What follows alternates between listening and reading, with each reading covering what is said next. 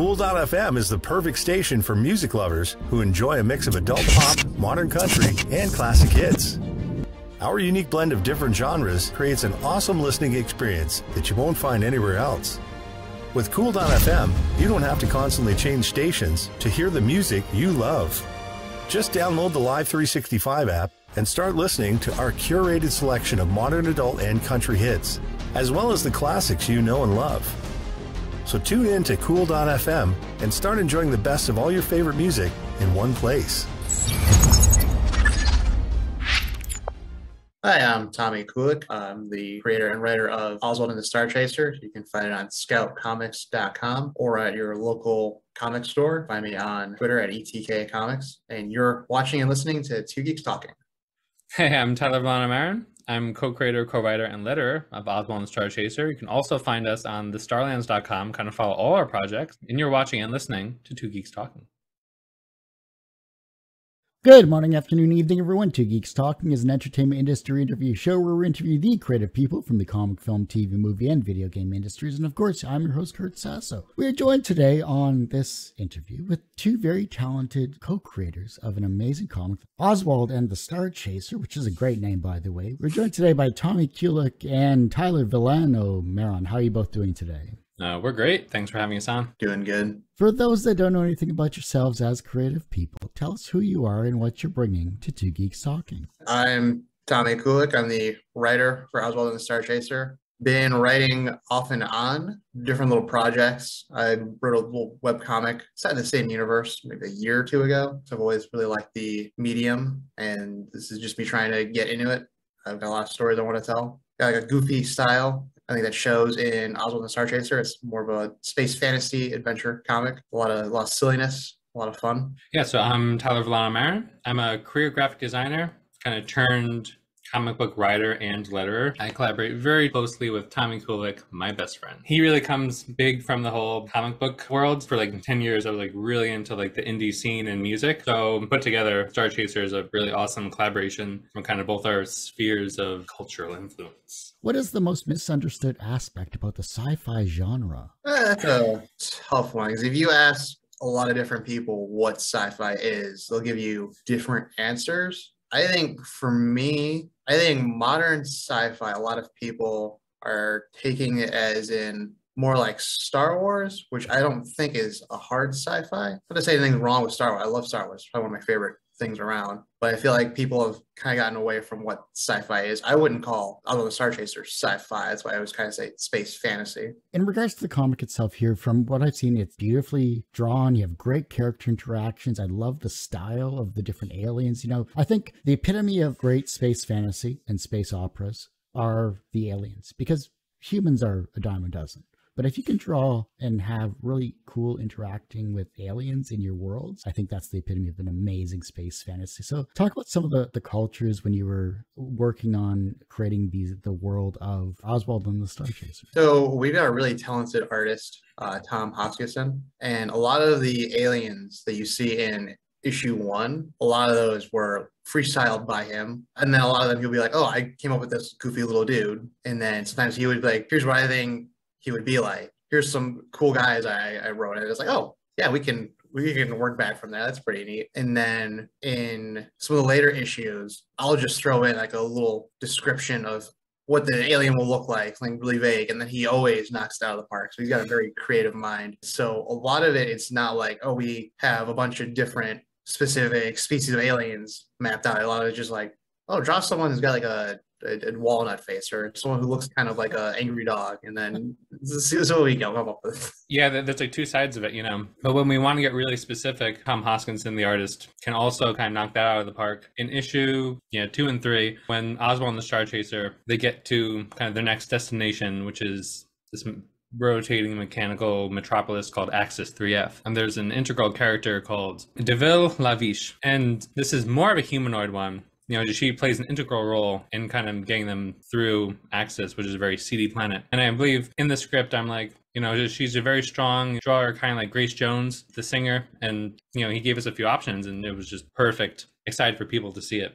When building world, like you just mentioned, planet names, you're trying to flesh out a small section of what's in your mind. From a collaborative effort and co-creators and co-writers that you both are here, who came up with some of the funnier names that you couldn't use in the book, or who came up with some really weird planets that maybe we haven't seen yet, but we'll see on like a star chart or something? So there's a few names that did not make it in. I know the two names that have not made it in. The big crab guy that you can see in the bottom right. His name's Scuttler Crabano. And we just couldn't fit the name in the script. That's still his name. It's just there's no point where it's like, oh, that's Scuttler Crabano. So probably my favorite name. There is a character later on who's a very, very big guy. In the script, I wrote his name as, it was basically Brick Shithouse, but with like an apostrophe over the I. So it's kind of like a fantasy-ish. Yeah. And then I think Tom, the artist, is like, can we put this in a book that's for all audiences? And I was like, I guess not. So his name turned into like Brick Shows or something. Yeah. I think creating names for both characters and planets, like that's my favorite part. I did a lot of that. One of my favorite ones to tell is a character who appears later in the series, but in issue 2 is mentioned by name. Called he's like this peace fanatic robot called Saint Orson. Came about was, I was doing my, Tommy and I, we're like this, really close. We just message on Discord, and over a Star-Chaser, it was like daily, thinking of ideas and stuff. And we were planning a meeting, and I was like, and then Tommy's like, does a Saturday or Sunday work for you? He said, does Sat or Sun work for you? And he forgot to add spaces, and it was like, does Sat or Sun? I'm like, that looks like a character name. Tell me about him. And he's like, what? I'm like, who is Sat Orson? And then, sometimes I'll just kind of, we'll prompt each other, and that will become like a character name. That's awesome. I love that. Yeah, a lot of our character names came from me sending a typo and then Tyler saying, oh, who's this character? Let's just capitalize on it. I love improv, just improving names. Not everything has to have a ton of thought and lore behind it. And I think it's a healthy mix if you have some of both, which we do. I'm always curious about this. When you're designing your characters, how in-depth do you get into, besides the main characters, how in-depth do you get into like the character sheet of, say, your side characters or your supporting characters to really flesh out these stories that you're creating? Yeah, it depends on the character. I know for the side characters, sometimes I'll just throw in like quick blurb about them or like a short little thing about their history and then just let Tom have at it. I know for the characters who are like the antagonists or the central role, Tom is pretty good about giving us like a huge sheet of different ideas he has on what they look like.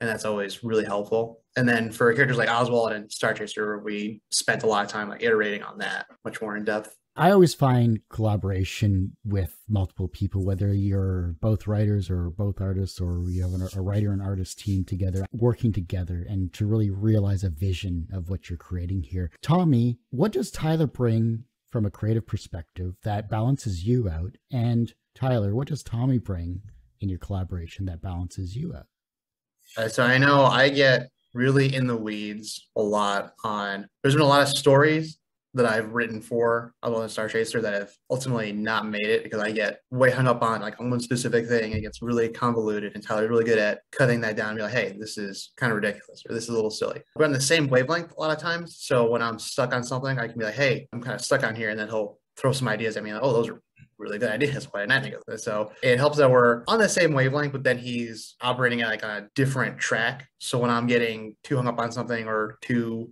far down a dead end, he can be like, hey, we got to figure out what we're doing, rearrange. And then the actual collaboration process, he does the co-writing. And so I'll summarize it. I'll do a rough outline, and then he'll come out, go over it and see what works, what doesn't. And then I'll take that, turn to a script, and then he'll do a secondary pass through. And then only at the end step, when he's lettering, he'll do a lot of the dialogue. He'll touch it up or fix it up, or so it's a lot of iteration that he helps bring, and that helps like tune everything up so it comes out as perfectly as it can. I was actually going to say that Tommy's the one who grounds me. And then he just said that I ground him. So the way we're writing this specific comic book, I think it's a comic book. Yeah, so the way that we write, that we're co-writing this specific comic book is that Tommy's like the lead writing, scripting role, and I'm very much co-writing. Even for the very beats, it's like this, it's always a collaboration, but they really always come from him first, and I appreciate that. Like, I'll come in with ideas and like concepts, but he's always got like the foundation pretty much. Challenges are always interesting when it comes to the collaborative process as well too. So then what challenges did you both overcome where you're really stuck in your respective corners trying to solve an issue? The space train. Later in the comic, we got a space train. Every so often, Teller would be like, I don't get the space train. What's what the space train is? I want a space train. So we every now and then we argue about this story beat that'll happen later in the comic when they go on the space train. Listen, I thought that the space train should take Oswald and Star-Chaser from one one planet to another, but it actually just goes around a planet. Not getting into spoilers. The space train isn't even relevant to. No. I've already given on the space train. I'm okay with. I like the space train. I didn't used to, but I've warmed up to the space train. We really don't butt heads at all. We're both big shit posters. You know, we just vibe. Yeah, we don't usually have conflicts like that. Generally, if one of us has an idea and the other disagrees, it's generally like, okay, I can see the problem with it now. It's never like, I want this. No, you shouldn't. And then we just fight it. And then a lot of times if he suggests something, I disagree with it, or I suggest something, he disagrees with it, we usually find a pretty good middle ground. We can work it out. But that's good. I mean, the fact that you're both best friends, you already know each other's like foils that make you both work well together. I don't think you would put together a series if you didn't obviously like working together. So that works out well for you both. Yeah, we both know how to pitch and write for each other. We know what each other likes. What was an early experience where you learned that language had power? I've always been a big reading guy. I always loved to read. You know, in elementary school, I was always reading something. Just throughout school, I was always reading something. I think a lot of how I write is kind of reflected in some of the books that I really enjoy reading and some of the comics I really enjoy reading. I always kind of like the more, not absurd, but more goofy kind of stuff. So I think I always wanted to tell kind of story where maybe you don't crack out loud, but you smile a lot. So I think that's always just been kind of me, just reading books that make you feel something.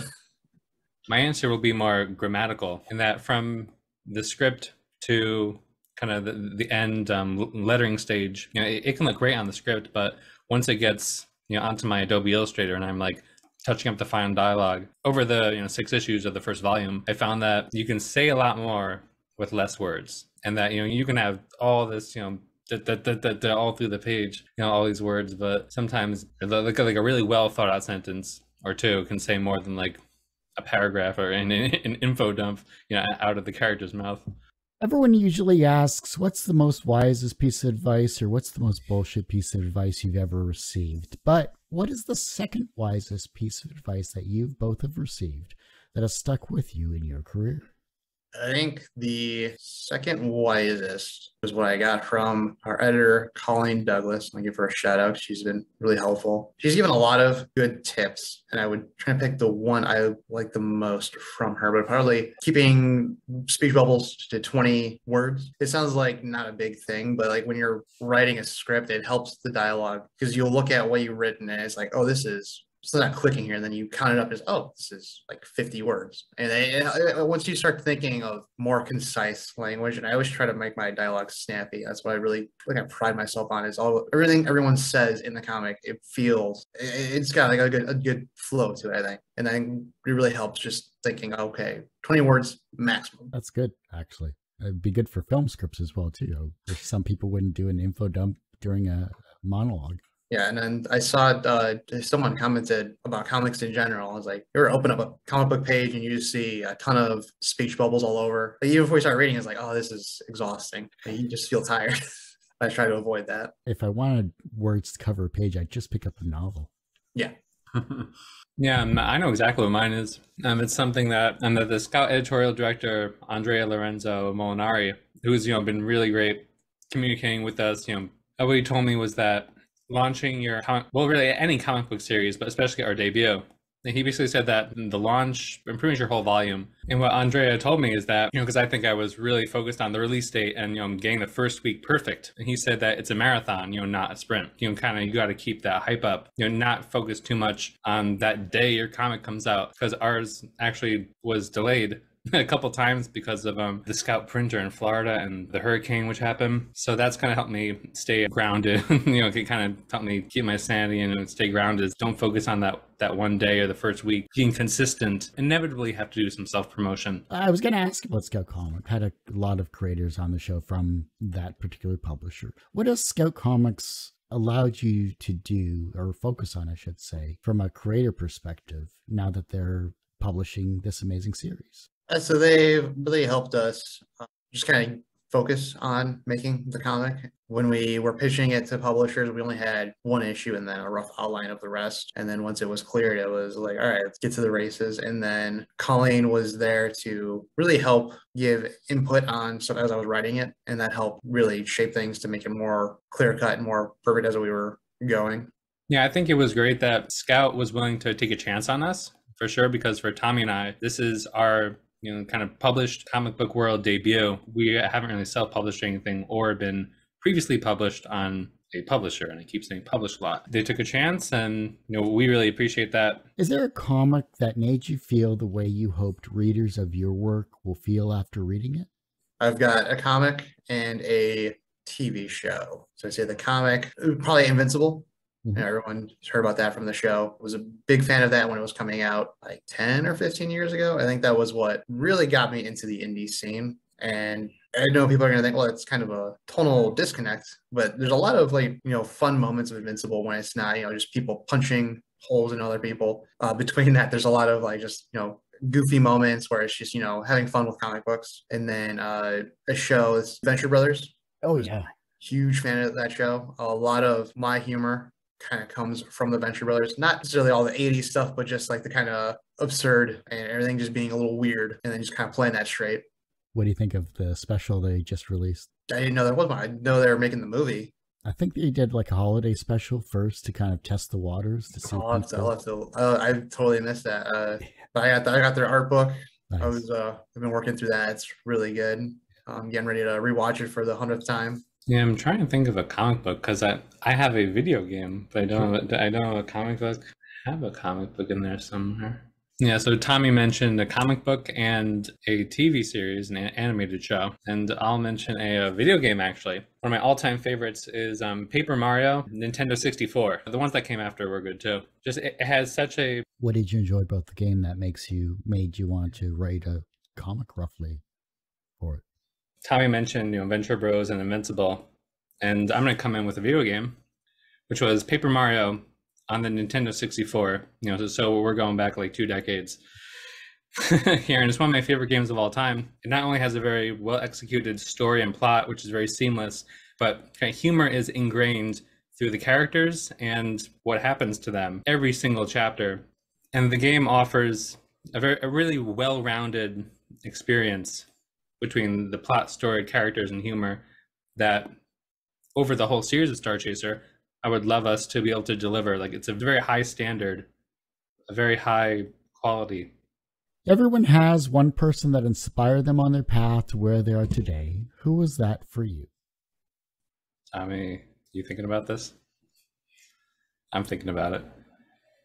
Yeah, I would say I've got a lot of different inspirations, but I don't want to give you a mile-long list. I would say Stephen Bruce. He's a fantasy writer. I found his series when I was a kid at some used bookstore, probably way too young to read it. It was kind of a very unique series, and all his books are really unique. And I think a lot of how I view fantasy and how I'm treating that with space fantasy and Oswald the Star-Chaser kind of comes from his ability to just kind of do whatever he wants and make it work. Maybe him, and then just he's been at it for so long and kind of in his own sphere. And I was like, yeah, I guess that would be him. Whereas like you can kind of just do your own story and make it a little bit weird, make it your own thing, and you'll find that success. I have 2 answers, one for me and one for the both of us. And I think Tommy knows who that's going to be. But my answer is actually a musician, very accomplished indie musician by this point, named Sufjan Stevens. And he's put out an eclectic stream of albums over a couple of decades. And what stands out about them is that his music is very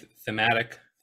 I think his most well-known album is called Illinois, put out in 2005 on the label Asthmatic Kitty. And from album to album, he always keeps, one, a very high standard of quality. and he puts a lot of research into the production, the themes. That every album is a very full and complete experience. He's put so much thought into kind of every song, the themes, and he blends humor, which again is really a constant kind of our creative process, but also like kind of human emotion. And I think every album hits. He hasn't put out things one would consider subpar. I think that's inspired kind of me as well. For Tommy and I was expecting him to say Grant Morrison because I think that is something that in the beginning, it was the first big common ground. I think Tommy was introducing me to some Grant Morrison stuff, and we just both adore, respect, and just follow his work. And as a creator, what's your favorite Grant Morrison, Tommy? That is a tough one. I'd say it depends on my mood, but usually Pax Americana, I think, is the one I revisit the most. That was on he did the Multiversity, right?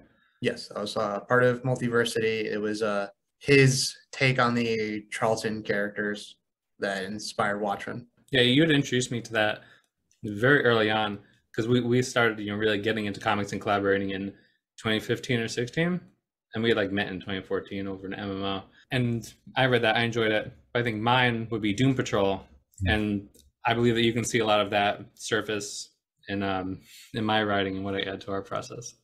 From a professional standpoint, you have both created an amazing series so far, and I can't wait to see more of what you create in the future. Obviously, this isn't your only co-creation. I can't wait to see what you come up with next, and please feel free both to come back on the show, and we'll talk about that as well, too. So, and the fact that Scout Comics has picked you up is also an amazing accomplishment in itself. So you're professionally successful in that regard. Do you consider yourselves personally successful? I would say, I guess, kind of waiting until it hits the shelves. We've got the comp issues from Scout, and I haven't opened those yet. Waiting until it hits the shelves before I say, "Oh, I'm a creator now." It's just like that's the moment when it's like, "Oh, it's finally happened." Open your comps. Oh my God, it is beautiful. Star-Chaser #1 is beautiful. You have to open open your goddamn comps, Tommy. Yeah, I'll read through it when I buy #1. No, I got accounts, but I want to go to the store and see it on the shelf, and maybe I'll buy it. Are you both gonna go into your local comic book stores and sign it, and just put it back on the shelf? The store I play cards at, I play Flesh and Blood on Fridays. They're selling a few, and they say, "Oh yeah, you could sign them on Fridays when you come down to play cards." Yeah, I believe both of us, but yeah, I think I'm answering for Tommy. I'll answer for myself. Tommy already answered. I would say I am. It's a good, like you said, it's a very introspective question. Yeah, I believe that both of us, we've achieved the first milestone in a long trajectory of milestones for being, I guess, personally successful, I guess, as comic creators, because getting your comic on the shelf or on the digital shelf through a publisher is not an easy task. But I think once you've kind of been in it for so long, like Star-Chaser, we got signed onto Scout 2 years ago, so I personally am taking it for granted, and it doesn't seem like a big deal anymore. But it is a huge deal. I think we shouldn't downplay kind of Star-Chaser coming out on the long term. We have lots of series, IPs that the two of us, we call ourselves, TNT. It's Tommy and Tyler. He's got the top billing that we want to get out into the comic sphere, as it were. You got to celebrate the small wins, A lot of us don't take the time to, we're focused on goals, and that's good, but we never realize what we've actually accomplished until we literally accomplish it. And then we think back on it. Being published, Scout Comics, they've taken a chance, and you both are delivering an amazing comic. So congratulations. That's an amazing win. The reverse of success is failure. How do you deal with your failures? For me, I think I try to just keep working. I know we pitched Oswald and Star-Chaser to a few places before. Anytime we got rejection letter, it was try not to take it like, oh, this is the end of the world. I don't want to not give up or whatever. Or if it's working on a story where it kind of gets into a dead end. I know some of the stuff we were working on before, I would write something, and then it would just be completely terrible, and then try to be like, hey, this makes no sense, or this doesn't work at all. And if I'm stuck in a dead end or something doesn't work, I'll try and approach it from a different direction, or work on something else, work through it. What you got to at the end there was mine. So I worked through it. I don't allow a lot to manifest themselves as failure. I think most of what we experienced, like the rejections at first, like Image didn't pick us up, but I don't see it as a failure. I see it as a setback. This marathon that we're riding through and running. Don't get hung up on failure. Don't allow things to present themselves as failures, because they're just bumps in the road, minor setbacks. One of the guests I had on recently said something along the lines of, I don't fail, I just look at it from a different angle and move on. The younger generation is looking at your work and they're becoming inspired to be creative in their own way, whether it's a comic writer or a creative person in some way, shape, or form. How can they inspire the generation that follows them? Wow, they're looking at our stuff and being inspired. That's that's a that's a lot of pressure. When you don't even think about that. I think the best way to kind of inspire someone would be like, find your own voice. Everyone's got their own way of doing things and their own way of telling a story. Just finding that voice and letting it show in your work. I mean, if you look at some of the videos people make now, it's all really creative, like the younger stuff from TikTok and stuff. So they just find your voice and finding a way to show who you are. I think that's like the easiest way to really inspire whoever comes after you. I guess something that I put into my work that I hope the next generation of artists and writers can influence the next one is writing with sincerity and not writing for your peers. I think that those are two big things. Like, people can get really hung up on trying to appease the current zeitgeist and being too focused on what their peers are doing. I'm a big proponent of the new sincerity literature movement.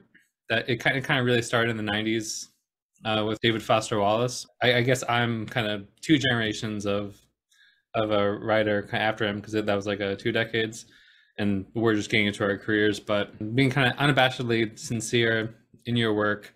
Sorry, what's the new sincerity movement? Just so I have some clarification. Because it sounds familiar, but I can't picture it.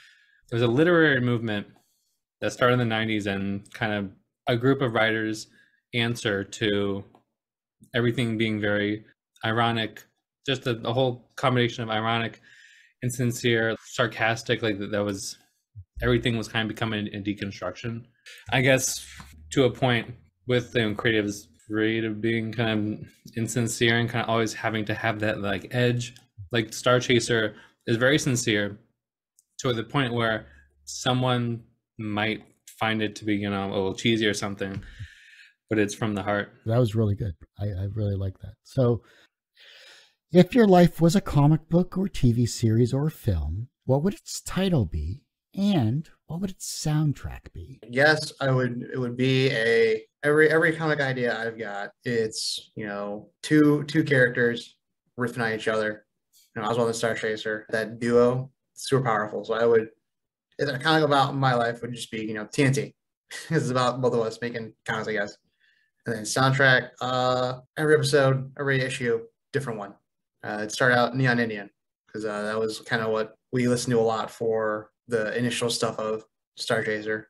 But yeah, then whatever music that I'm into after that, I'm always listening to something different. Well, I've been in a U2 mood lately. Nice. It was big into them when I was a kid. That Vegas ad they put out, pretty gnarly. So I've kind of gone back to my roots.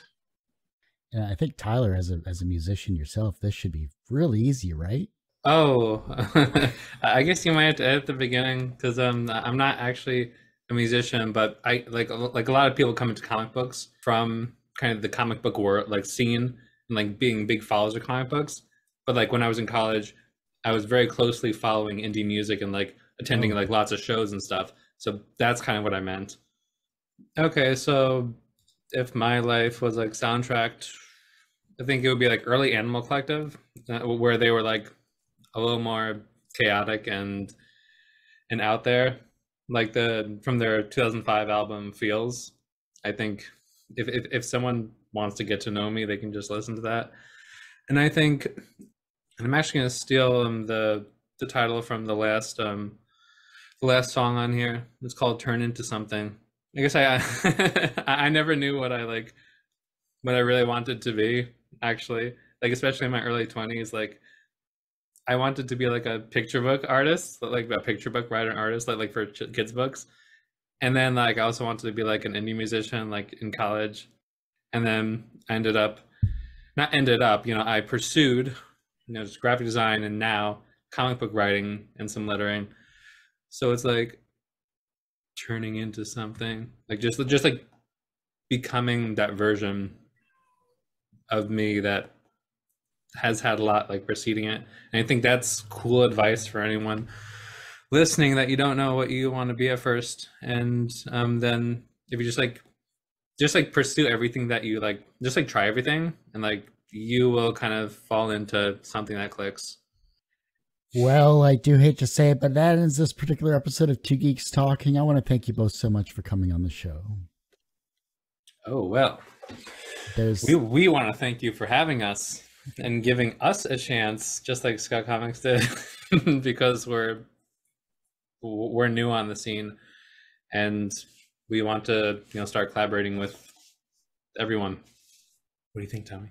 Can I give a quick shout out to the colorist Simon Robbins? He did the colors for #1. He's in Australia, just like Tom. I think they live in different parts of Australia, but he's a great colorist. And then unfortunately, he moved on to different projects, but we have Rebecca Good for issues 2 to 6, and hopefully the rest of them. And she's, as good as Simon. They're both amazing colorists. They breathe a lot of life into Tom's art. It's already got a lot of life to it. Yeah, shout out to the whole team and our editor, Colleen Douglas, Andre, who's been great for us. Yeah, and we're just so excited for people to finally get to read Star-Chaser, which is out like for real on March 8th, and just following us if you think we're like cool or something. Before I let you both go, where can we find you? Where can we support you? Of course, how can we find this amazing comic online, and any social medias you both want to promote? Yeah, I think below here it says @Star-Chaser Comic on Twitter. Insta is starchaser.comic. We also have the starlands.com, which kind of has everything. I'm at August Marches. I'm on Twitter at ETK Comics. I don't use it much, but I'm there. Everyone keeps saying I gotta tweet more, so my thoughts on Oswald and comics. Well, like I said, that ends this particular episode of Two Geeks Talking. You can, of course, find this interview and 1,000+ others on our website, tgtmedia.com or twogeekstalking.com. That's the word 2, not the number 2. Of course, our YouTube channel is a lot more updated than our website, because I'm only one person. youtube.com/c/tgtmedia. The podcast is back on twogeekstalking.podbean.com, but you can find it on any of your audio streaming services. Just search for Two Geeks Talking. And as I say every week, everyone has a story to tell. It's up to me to help bring that out. Thanks for listening and watching on Two Geeks Talking.